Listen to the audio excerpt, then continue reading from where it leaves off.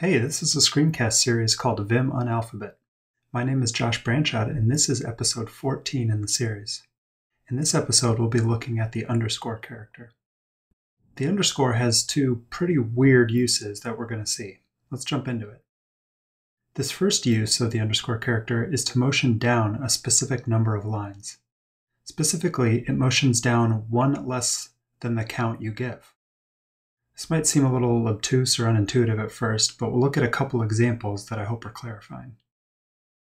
To start, let's compare the underscore command with the plus command. By contrast, the plus command motions you down the same number of lines as the count you give, rather than the count minus 1. So if I were to hit 3 plus, then I go down to here. So since this was my current line, I move 1, 2, 3 lines down. Now if I go back up and try the same thing with underscore, hitting 3 underscore, I move down 3 lines, including the line that I started on. 1, 2, 3. So the reason this distinction is useful is for making it easier to go from the count in our head to what we type. This is best emphasized in the context of a list, especially when we start using some actions with the motions. Looking at this list of items, let's say I want to delete the first 3 items in the list. If I were to hit D3+, I end up deleting 4 items. That's because the initial line gets deleted plus the 3 following lines. Even though I'm thinking and typing 3, I end up affecting 4 lines.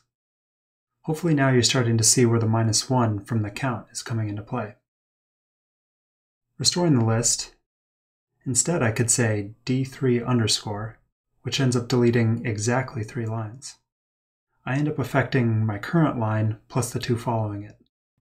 With underscore, if I want to act on an exact number of lines, I can do just that. What I type is what I get. The other part of the underscore motion is that it targets the first non-blank character on the line. The counterpart is G underscore, which targets the last non-blank character on the line. This is useful in the context of a visual selection. If I'm to hit V3 underscore, it is going to visually select the beginning of that third line. Whereas if I hit V3G underscore, then it visually selects to the end of that third line, which may be what I'm looking for if I'm trying to do some sort of range substitution or yank.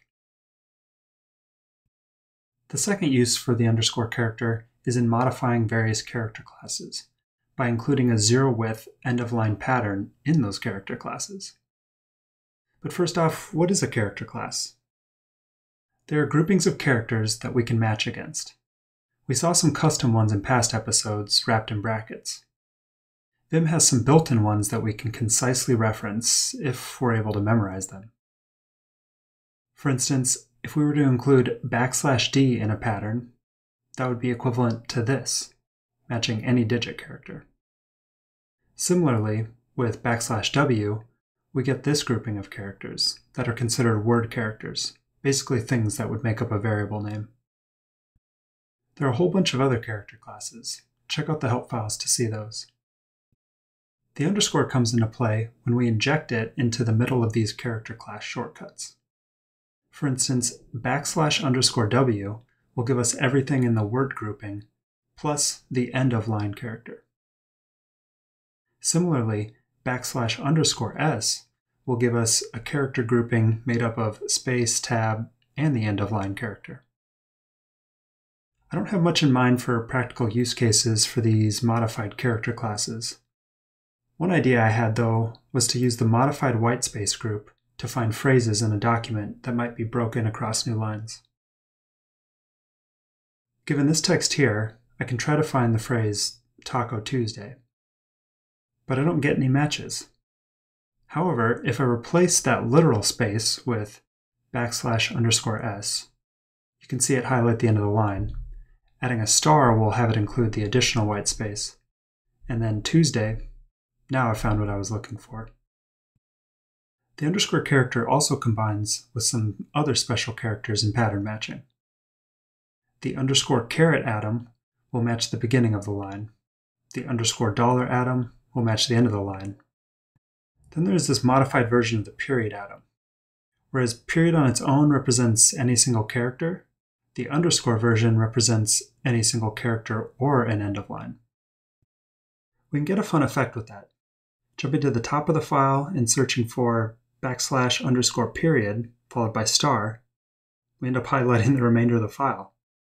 You'd very likely not want to include this combination of characters in any pattern matching you're doing.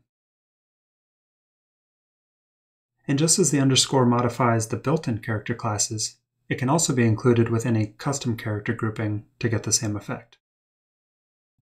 I introduced all of this to highlight the depth of pattern matching capabilities that Vim has. I don't have any example of how you'd use these though. I'd love to hear from you if you have anything in mind. That's it for this episode. Check out the help files to learn more. In the next episode, we'll look at the dash character.